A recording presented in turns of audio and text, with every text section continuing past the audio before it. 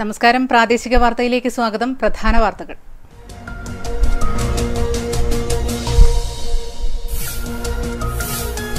ഉത്തര മലബാർ കർഷക പ്രക്ഷോഭം. Iritty wild life വാർഡന്റെ കാര്യാലയത്തിലേക്ക് നടത്തിയ മാർച്ചിൽ പ്രതിഷേധം ഇരമ്പി. വന്യമൃഗശല്യത്തിന് ശാശ്വത പരിഹാരം വേണമെന്ന് കർഷകർ.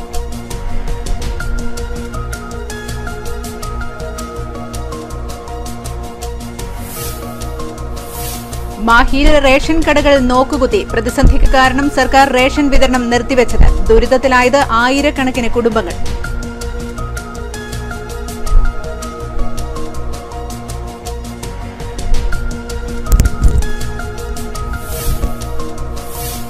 വാരത്ത് വൻ തീപിടുത്തം. വാരം കടവിലെ കടയുടെ ഗോഡൌൺ പൂർണ്ണമായും കത്തിനശിച്ചു. 30 ലക്ഷം രൂപയുടെ നഷ്ടം.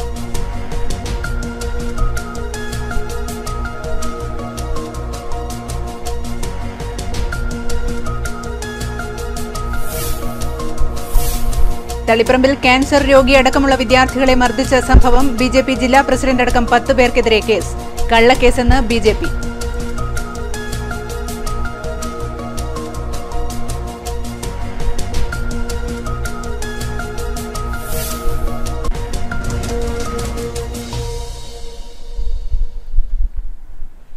വിശദമായ വാർത്തയിലേക്ക്. ഉത്തര മലബാർ കർഷക പ്രക്ഷോഭത്തിന്റെ ഭാഗമായി ഇരിട്ടി വൈൽഡ് ലൈഫ് വാർഡന്റെ കാര്യാലയത്തിലേക്ക് നടത്തിയ മാർച്ചിൽ പ്രതിഷേധം ഇരമ്പി. മാർച്ച് തലശ്ശേരി അതിരൂപത സഹായമെത്രാൻ മാർ ജോസഫ് പാംബ്ലാനി ഉദ്ഘാടനം ചെയ്തു. 5000-ലധികം കർഷകരാണ് പ്രതിഷേധ റാലിയിൽ പങ്കെടുത്തത്. കാർഷിക മേഖലയിലെ വന്യമൃഗശല്യം പരിഹരിക്കുക, വിലത്തകർച്ചയ്ക്ക് പരിഹാരം കാണുക തുടങ്ങിയ ആവശ്യങ്ങൾ ഉന്നയിച്ച് നടത്തുന്ന കർഷക പ്രക്ഷോഭത്തിന്റെ 3ാം ഘട്ട സമരപരിപാടിയായ കർഷക മാർച്ചിൽ വൻ ജനപങ്കാളിത്തമാണ് ഉണ്ടായത്. ഇരിട്ടി മാടത്തിൽ നിന്നും പായം panchayat president N Ashokan flag off ചെയ്ത പ്രതിഷേധ റാലി ആറളം വൈൽഡ് ലൈഫ് വാർഡിന്റെ കാര്യാലയത്തിന് മുന്നിൽ പോലീസ് തടഞ്ഞു. തുടർന്ന് നടന്ന ധർണ തലശ്ശേരി അതിരൂപത സഹായമെത്രാൻ മാർ ജോസഫ് പാംബ്ലാനി ഉദ്ഘാടനം ചെയ്തു. കർഷകരെ സംരക്ഷിക്കാൻ കഴിയാത്ത ഭരണാധികാരികൾക്ക് കനത്ത താക്കീത് നൽകിയ അദ്ദേഹം വന്യമൃഗ ആക്രമണത്തിൽ മരണപ്പെട്ട 11 ആളുകളുടെ ആശ്രിതർക്ക് സർക്കാർ ജോലി നൽകണമെന്നും അനാസ്ഥ കാണിക്കുന്ന ഉദ്യോഗസ്ഥരെ ജോലിയിൽ നിന്നും പിരിച്ചുവിടണമെന്നും ആവശ്യപ്പെട്ടു. എടൂർ ഫൊറോന വികാരി ഫാദർ ആന്റണി മുതുകുന്നേൽ അധ്യക്ഷത വഹിച്ചു. Doctor MJ Mathew, Thomas Varghese, father Joseph Kavanadi, father Jacob Jose, George Thayyil, Devasya Kongola, Mathukutty Panthaplackal തുടങ്ങിയവർ സംസാരിച്ചു. കർഷകരെ സംരക്ഷിക്കുന്ന നിലപാടുകൾ സർക്കാർ സ്വീകരിക്കുന്നതുവരെ പ്രതിഷേധം തുടരാനാണ് സമരസമിതിയുടെ തീരുമാനം. News bureau, Iritty. കേരളത്തിലെ പ്രധാന നഗരങ്ങളിൽ ആക്രി സംസ്കരിച്ച് ഉരുക്ക് ഉൽപ്പാദിപ്പിക്കാനുള്ള സെന്ററുകൾ തുടങ്ങാൻ കേന്ദ്ര സർക്കാർ നിർദ്ദേശം. ഇത് സംബന്ധിച്ച് കേന്ദ്ര സർക്കാർ സംസ്ഥാനങ്ങൾക്ക് കത്ത് നൽകി. ഉരുക്കിന്റെ പുനരുപയോഗം പ്രോത്സാഹിപ്പിക്കാൻ കേന്ദ്ര സർക്കാർ കൊണ്ടുവന്ന സ്ക്രാപ്പ് നയത്തിന്റെ ഭാഗമായാണ് സംസ്ഥാനത്ത് ഉരുക്ക് ഉൽപ്പാദിപ്പിക്കുന്ന സ്ക്രാപ്പ് സെന്ററുകൾ ആരംഭിക്കാനുള്ള നിർദ്ദേശം. ആക്രി സംസ്കരിച്ച് ഉരുക്ക് ഉൽപ്പാദിപ്പിക്കാനുള്ള സ്ക്രാപ്പ് സെന്ററുകൾ കേരളത്തിലെ പ്രധാന നഗരത്തിലെല്ലാം തുടങ്ങണമെന്നാണ് കത്തിൽ പറയുന്നത്. പോലീസ് സ്റ്റേഷനുകളിൽ പിടിച്ചുവെച്ച പഴയ വാഹനങ്ങൾ ഉൾപ്പെടെ സ്ക്രാപ്പ് സെന്ററുകളിലെത്തിച്ച് ഉരുക്കാക്കി മാറ്റണം. ആക്രി സംസ്കരിച്ച് ഉരുക്ക് ഉൽപ്പാദിപ്പിക്കാനുള്ള ആധുനിക സാങ്കേതിക വിദ്യ ഇപ്പോൾ ലഭ്യമാണ്. ഇത്തരം സൗകര്യങ്ങൾ ഉപയോഗിച്ചുകൊണ്ടാവണം സ്ക്രാപ്പ് സെന്ററുകളുടെ പ്രവർത്തനം. സെന്ററുകൾ തുടങ്ങാൻ സ്വകാര്യ മേഖലയിലെ കമ്പനികൾക്കും സംസ്ഥാന സർക്കാർ പ്രോത്സാഹനം നൽകണമെന്നും കേന്ദ്രത്തിന്റെ നിർദ്ദേശത്തിലുണ്ട്. ആദ്യഘട്ടത്തിൽ തിരുവനന്തപുരം, കൊല്ലം, കൊച്ചി, തൃശൂർ, കോഴിക്കോട്, കണ്ണൂർ ജില്ലകളിൽ സ്ക്രാപ്പ് സെന്ററുകൾ തുടങ്ങും.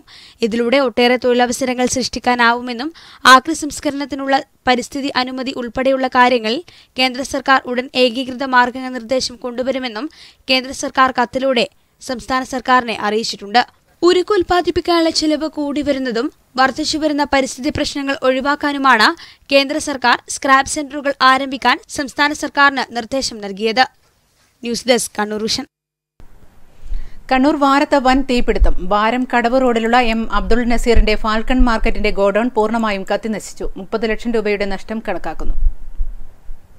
രാവിലെ 11 മണിയോടെ താഴെ മുറിയിലുള്ള ഗോഡൌണിൽ നിന്നും പുക പടരുന്നതായി ശ്രദ്ധയിൽപ്പെട്ട പരിസരവാസികൾ മുകൾ നിലയിലുള്ള ഓഫീസ് ജീവനക്കാരെ വിവരമറിയിച്ചതിനെ തുടർന്നാണ് തീപിടിച്ച വിവരം ഏവരും അറിയുന്നത്. തുടർന്ന് കണ്ണൂരിൽ നിന്നും എത്തിയ 2 യൂണിറ്റ് ഫയർ സർവീസും ചകരക്കൽ പോലീസും നാട്ടുകാരും ചേർന്നാണ് തീയണച്ചത്. വാരംകടവ് റോഡിലുള്ള M. അബ്ദുൾ നസീറിന്റെ ഉടമസ്ഥതയിലുള്ള ഫാൽക്കൺ മാർക്കറ്റിന്റെ ബാത്റൂം ആക്സസറീസ് ഗോഡൌണാണ് പൂർണ്ണമായും കത്തിനശിച്ചത്. 30 ലക്ഷം രൂപയുടെ നഷ്ടം കണക്കാക്കുന്നതായി സ്ഥാപന ഉടമ M. അബ്ദുൾ നസീർ പറഞ്ഞു. ആളെ അറിയിച്ചിട്ടാണോ വന്നത്? ആളെ അറിയിച്ചാണ് വന്നത്. ഇവിടെ നാട്ടുകാർക്ക് അറിയിച്ചാണ് വന്നത്. പിന്നെ എൻ്റെ സ്റ്റാഫ് മേലെ ഉണ്ടായിരുന്നു. കൊറോണ ചെയ്തിട്ട് സാധനം കൊടുക്കണമെങ്കിൽ മാത്രം ഉറപ്പുള്ളൂ. മേലെയുണ്ട് ഓഫീസിൽ. വില കൂടിയ ബാത്റൂം, സാനിറ്ററി ഐറ്റംസുകളാണ് പൂർണ്ണമായും കത്തിനശിച്ചത്. News bureau, Chakrakkal. അരിയില്ലാത്ത റേഷൻ കടകളാണ് ഇപ്പോൾ മാഹിയിലെങ്ങും. സർക്കാർ റേഷൻ വിതരണം നിർത്തിവെച്ചതാണ് പ്രതിസന്ധിക്ക് കാരണം. ഇതോടെ തൊഴിലാളികളും ദുരിതത്തിലായി. 2016 അധികാരമേറ്റ നാരായണസ്വാമി സർക്കാരിന്റെ പ്രധാനപ്പെട്ട വാഗ്ദാനമായിരുന്നു APL BPL ഭേദമന്യേ 20 കിലോ റേഷനരി വിതരണം ചെയ്യും എന്നത്. അധികാരത്തിലെത്തി ആദ്യത്തെ 17 മാസം റേഷൻ വിതരണം നടന്നെങ്കിലും പിന്നീടിങ്ങോട്ട് തടസ്സപ്പെട്ടു. തുടർന്നുള്ള 5 മാസം അരിക്ക് പകരം അക്കൌണ്ടിൽ പണം നൽകി. പിന്നീട് അതും താളം തെറ്റി. റേഷൻ വിതരണം മാസങ്ങളായി തടസ്സപ്പെട്ടപ്പോൾ പ്രതിസന്ധിയിലായത് സഹകരണ മേഖല കൂടിയാണ്. മാഹിയിലെ പ്രധാന സഹകരണ സ്ഥാപനമായ മാഹി എംപ്ലോയീസ് കോഓപ്പറേറ്റീവ് സൊസൈറ്റിയുടെ കീഴിലുള്ള 14ഓളം റേഷൻ കടകൾ പൂട്ടി. ഇതിനെ തുടർന്ന് നിരവധി തൊഴിലാളികൾ തൊഴിൽ രഹിതരായി. ശമ്പള ഇനത്തിലടക്കം വലിയ തുകയാണ് സൊസൈറ്റി പല തൊഴിലാളികൾക്കും കൊടുക്കാനുള്ളത്. സർക്കാർ നൽകിയിരുന്ന സഹായങ്ങൾ വെട്ടിക്കുറച്ചതും തിരിച്ചടിയായി. ഇതോടെ തകർച്ചയുടെ വക്കിലാണ് മാഹിയിലെ സഹകരണ സ്ഥാപനങ്ങൾ. ഇപ്പം സഹകരണ മേഖലയിൽ ഗവൺമെൻറ്റിൻ്റെ വിഹിതങ്ങളൊന്നും ഇപ്പോൾ കൊടുക്കുന്നില്ല. സഹകരണ മേഖലയിൽ ഇപ്പോൾ ഏറ്റവും നന്നായിട്ട് പോയ ഒരു സ്ഥാപനമായിരുന്നു മാഹി എംപ്ലോയീസ് കോഓപ്പറേറ്റീവ് സ്റ്റോർ. അത് തകർന്ന് 23 തൊഴിലാളികളും ഇപ്പം പട്ടിണിയിലാണ്. മാഹി എംപ്ലോയീസ് കോഓപ്പറേറ്റീവ് സൊസൈറ്റിക്ക് പുറമെ റേഷൻ വിതരണം ചെയ്തിരുന്നത് മാഹി കൺസ്യൂമർ കോഓപ്പറേറ്റീവ് സ്റ്റോർ വഴിയാണ്. ഇതിന്റെ കീഴിലുള്ള റേഷൻ കടകളുടെ സ്ഥിതിയും സമാനമാണ്. റേഷൻ കടകൾ പ്രവർത്തിക്കുന്നില്ലെങ്കിലും കെട്ടിട വാടക ഇപ്പോഴും സ്ഥാപനങ്ങൾ അടച്ചുകൊണ്ടിരിക്കുന്നു. ഒന്നുകിൽ തൊഴിലാളികളുടെ ആനുകൂല്യങ്ങൾ നൽകി റേഷൻ കടകൾ പിരിച്ചുവിടുകയോ അല്ലാത്തപക്ഷം റേഷൻ വിതരണം പുനഃസ്ഥാപിക്കുകയോ ചെയ്യണമെന്നാണ് ഈ മേഖലയിലുള്ളവരുടെ ആവശ്യം. ഒരുപാട് പൈസ ഇപ്പോൾ എന്ന് പറഞ്ഞാൽ സർക്കാർ നഷ്ടത്തിൽ നിന്ന് നഷ്ടത്തിലേക്ക് സ്ഥാപനം പോകാം. ഇപ്പോൾ റേഷൻ പീടിക എന്തെങ്കിലും ഒഴിവാക്കുക, എന്നിട്ട് ജനങ്ങൾക്കുള്ള ആനുകൂല്യം കൊടുത്തിട്ട് പിരിച്ചുവിടുക, അല്ലെങ്കിൽ റേഷൻ കൊടുക്കുക. News bureau, Thalassery. ലൈഫ് പദ്ധതി പ്രകാരം കോളയാട് പഞ്ചായത്തിലെ ആദിവാസി വിഭാഗത്തിന് വേണ്ടി നിർമ്മിക്കുന്ന വീടുകളുടെ നിർമ്മാണം പ്രതിസന്ധിയിലായി. കരാറുകാരൻ പാതി വഴിയിൽ മുങ്ങിയതാണ് ആദിവാസികളുടെ വീടെന്ന സ്വപ്നത്തിന് കരിനിഴൽ വീഴ്ത്തിയത്. 2 വർഷം മുൻപാണ് കോളയാട് പഞ്ചായത്തിലെ പെരുവ മേഖലയിൽ ലൈഫ് പദ്ധതിയിൽ ഉൾപ്പെടുത്തി വീടുകൾ നിർമ്മിക്കാനുള്ള നടപടികൾ ആരംഭിച്ചത്. പെരുവ, പറക്കാട്, ചെക്കേരി, ചാലിൽ കോളനികളിലായി 20 വീടുകൾക്കാണ് ലൈഫ് പദ്ധതിയിൽ ഉൾപ്പെടുത്തി ധനസഹായം അനുവദിച്ചിരുന്നത്. ആദിവാസി മേഖലയിലെ ദുർബല വിഭാഗങ്ങൾക്കുള്ള പദ്ധതിയായതിനാൽ ഏജൻസി മുഖേനയായിരുന്നു വീടുകളുടെ നിർമ്മാണം. എന്നാൽ പകുതിയോളം വീടുകളുടെ നിർമ്മാണം മാത്രമേ ഇതുവരെയായി പൂർത്തിയായിട്ടുള്ളൂ. പ്രവൃത്തി പാതി വഴിയിലായിട്ടും കരാറുകാരൻ തിരിഞ്ഞു നോക്കാറില്ലെന്ന് വീട്ടുകാർ പറയുന്നു. പണി തുടങ്ങി വെച്ചിട്ട് പിന്നെ എടുത്തിട്ടില്ല. അവർ 2.5 ലക്ഷം രൂപ അവരുടെ കയ്യിലാണ്. 2 വർഷത്തോളമായി പണി തുടങ്ങിയിട്ട് 2 മാസം കൊണ്ട് ഇത് പൂർത്തീകരിക്കണം എന്ന് പറഞ്ഞുകൊണ്ടാണ് അവർക്ക് കൊടുത്തത്. പക്ഷെ അവർ ഇതുവരെയായിട്ട് പൂർത്തീകരിച്ചിട്ടില്ല. അവരെ പറ്റി ഇപ്പോൾ ഒരു വിവരവുമില്ല, വിളിച്ചിട്ട് ഫോൺ എടുക്കുന്നുമില്ല. പെരുവ കോളനിയിലെ എ ശാന്ത, ഏനിയാടൻ വാസുദേവൻ, കെ കുംഭ എന്നിവരുടെ വീടുകളാണ് പാതി വഴിയിലായത്. ചെക്കേരി കോളനിയിലെ 4 വീടുകൾക്കും ചാലിൽ കോളനിയിലെ 2 വീടുകൾക്കും ഇതേ സ്ഥിതിയാണ്. കോൺക്രീറ്റ് പൂർത്തിയാക്കിയെങ്കിലും കട്ടിള, ജനൽ എന്നിവയോ പ്ലാസ്റ്ററിങ്ങോ ഒന്നും ഇതുവരെയായി പൂർത്തിയായിട്ടില്ല. ഇതിനിടയിൽ സ്ഥലസൗകര്യമില്ലാത്ത കൂരകളിലാണ് ആദിവാസി കുടുംബങ്ങൾ പലരും അന്തിയുറങ്ങുന്നത്. ലൈഫ് പദ്ധതിയിൽ ഉൾപ്പെടുത്തി കോളയാട് പെരുവയിൽ നിർമ്മിക്കുന്ന വീടുകൾ പൂർത്തീകരിക്കാനുള്ള നടപടികൾ എത്രയും വേഗം ഉണ്ടാവണമെന്ന് വാർഡംഗം PC രമ്യ ആവശ്യപ്പെട്ടു. 7 വീടുകൾ 13ാം വാർഡിൽ തന്നെയുണ്ട്. അപ്പോൾ 2 വീടുകൾ മാത്രം ഇനി പണി പൂർത്തീകരിക്കാനുണ്ട്. പഞ്ചായത്തിൽ ചെക്കേരി കോളനി അതുപോലെ ചാലിന് കോളനി ഉൾപ്പെടുന്ന പ്രദേശങ്ങളിലൊക്കെ ഇതുപോലെ പണി പൂർത്തീകരിക്കാതെ കിടക്കുന്നുണ്ട്. കരാറുകാരനെ വിളിച്ചിട്ട് ഫോൺ അറ്റൻഡ് ചെയ്യുന്നില്ല. ഇത് സംബന്ധിച്ച് പട്ടികവർഗ കമ്മീഷന് പരാതി നൽകിയിരിക്കുകയാണിവർ. News bureau, Koothuparamba. മാഹി അഴിയൂരിലെ പാചക തൊഴിലാളിയായ നിർമ്മലയെ ഇരുമ്പ് വടികൊണ്ട് തലക്കടിച്ചു കൊന്ന കേസിൽ നിർണായക തെളിവായ ഫോൺ കണ്ടെത്താനാകാത്തത് പോലീസിനെ കുഴയ്ക്കുന്നു. നിർമ്മലയുടെ ഫോണാണ് അപ്രത്യക്ഷമായത്. പ്രതി കുഞ്ഞഹമ്മദിനെ പോലീസ് കസ്റ്റഡിയിൽ വാങ്ങി ചോദ്യം ചെയ്തു വരികയാണ്.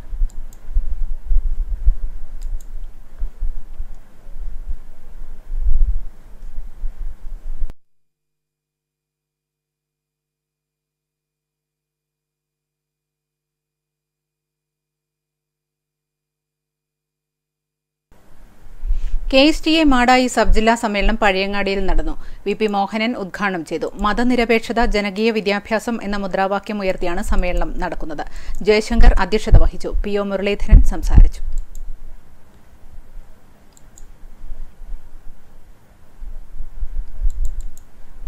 സ്ത്രീകളുടെ സ്വയം തൊഴിൽ പ്രസ്ഥാനമായ സുഭിക്ഷയുടെ നേതൃത്വത്തിൽ പയ്യന്നൂരിൽ പ്രദർശന വിപണന വിനോദമേള സംഘടിപ്പിക്കുന്നു. മുനിസിപ്പാലിറ്റി സ്റ്റേഡിയത്തിൽ നടക്കുന്ന പരിപാടി സി കൃഷ്ണൻ MLA ഉദ്ഘാടനം ചെയ്യുമെന്ന് ഭാരവാഹികൾ അറിയിച്ചു. സ്ത്രീകളുടെ കൂട്ടായ്മയിൽ കഴിഞ്ഞ 16 വർഷമായി കോഴിക്കോട് പേരാമ്പ്ര കേന്ദ്രമായി പ്രവർത്തിക്കുന്നതാണ് സുഭിക്ഷ. ഉദ്ഘാടന ചടങ്ങിൽ നഗരസഭാ ചെയർമാൻ അഡ്വക്കേറ്റ് ശശി വട്ടക്കൊവൽ അധ്യക്ഷത വഹിക്കുമെന്നും ഭാരവാഹികൾ പയ്യന്നൂരിൽ അറിയിച്ചു. വാർത്താസമ്മേളനത്തിൽ M. Kunjahammed, EM Liji, Aswathy G, Maimuna Basheer തുടങ്ങിയവർ പങ്കെടുത്തു.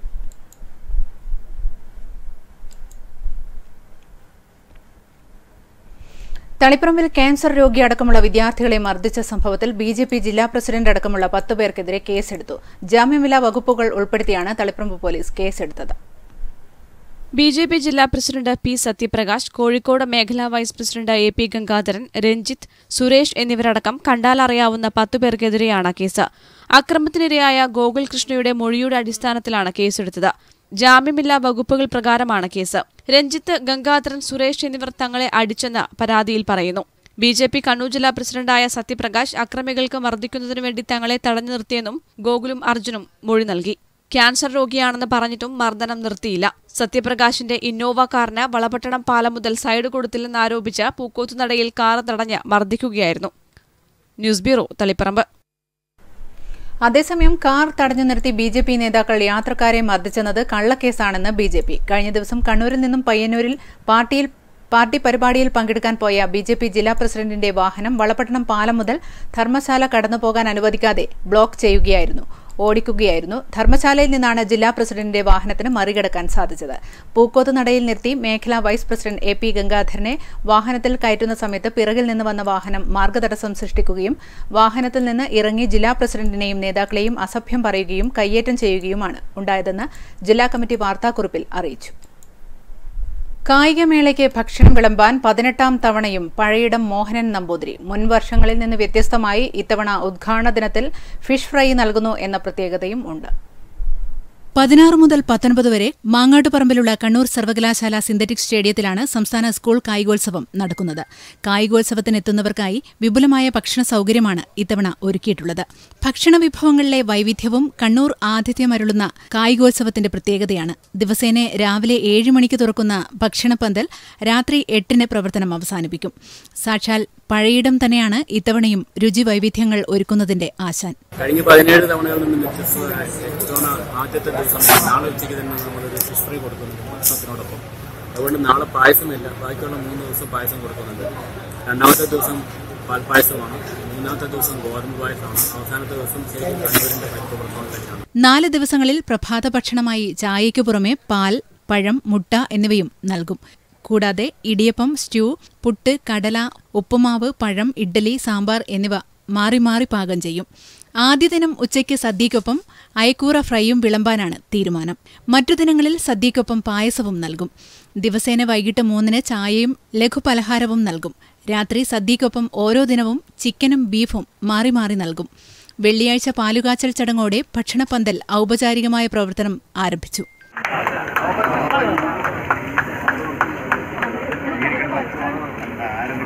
കണ്ണൂർ സർവകലാശാല പഴയ കാന്റീൻ പരിസരത്താണ് ഭക്ഷണപ്പന്തൽ ഒരുക്കിയിട്ടുള്ളത്. പാലുകാച്ചൽ കല്യാശ്ശേരി ഗ്രാമപഞ്ചായത്ത് പ്രസിഡന്റ് EP ഓമന നിർവഹിച്ചു. സ്പോർട്സ് വകുപ്പ് joint director Chacko Joseph, DDE TP Nirmala Devi എന്നിവർ സംബന്ധിച്ചു. News bureau, Taliparamba.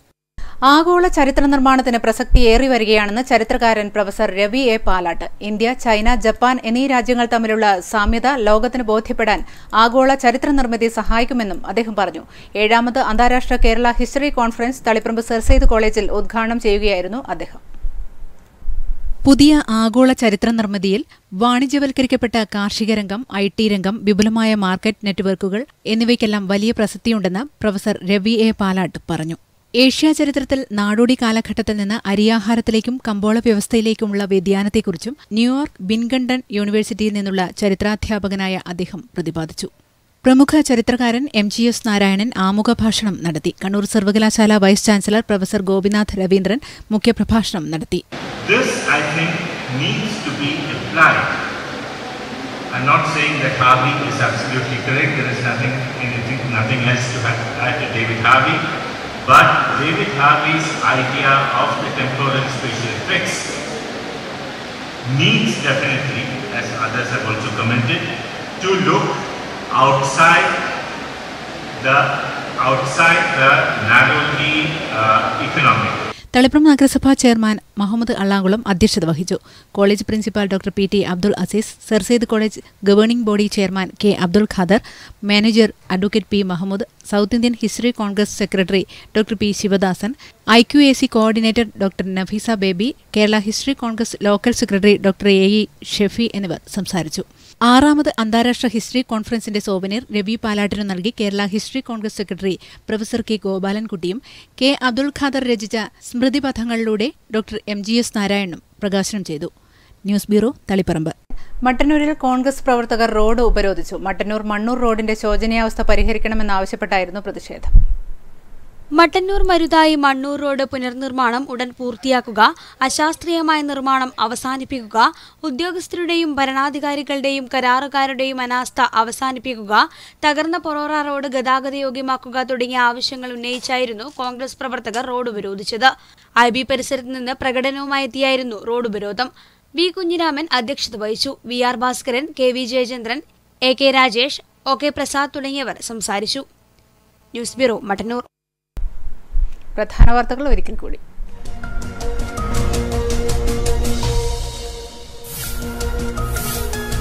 ഉത്തര മലബാർ കർഷക പ്രക്ഷോഭം. ഇരിട്ടി വൈൽഡ് ലൈഫ് വാർഡന്റെ കാര്യാലയത്തിലേക്ക് നടത്തിയ മാർച്ചിൽ പ്രതിഷേധമിരമ്പി. വന്യമൃഗശല്യത്തിന് ശാശ്വത പരിഹാരം വേണമെന്ന് കർഷകർ.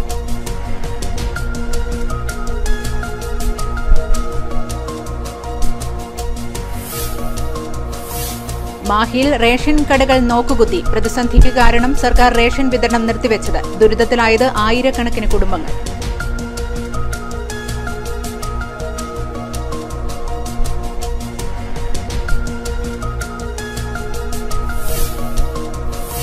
കണ്ണൂർ വാരത്ത് വൻ തീപിടുത്തം. വാരം കടവിലെ കടയുടെ ഗോഡൌൺ പൂർണ്ണമായും കത്തിനശിച്ചു. 30 ലക്ഷം രൂപയുടെ നഷ്ടം.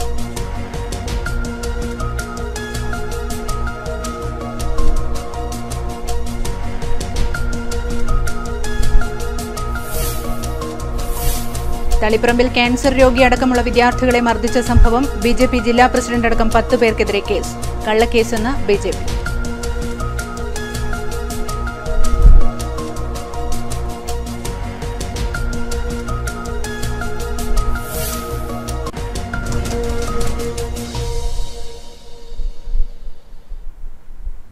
പ്രാദേശിക വാർത്തകൾ ഇവിടെ പൂർണ്ണമാവുന്നു. നമസ്കാരം.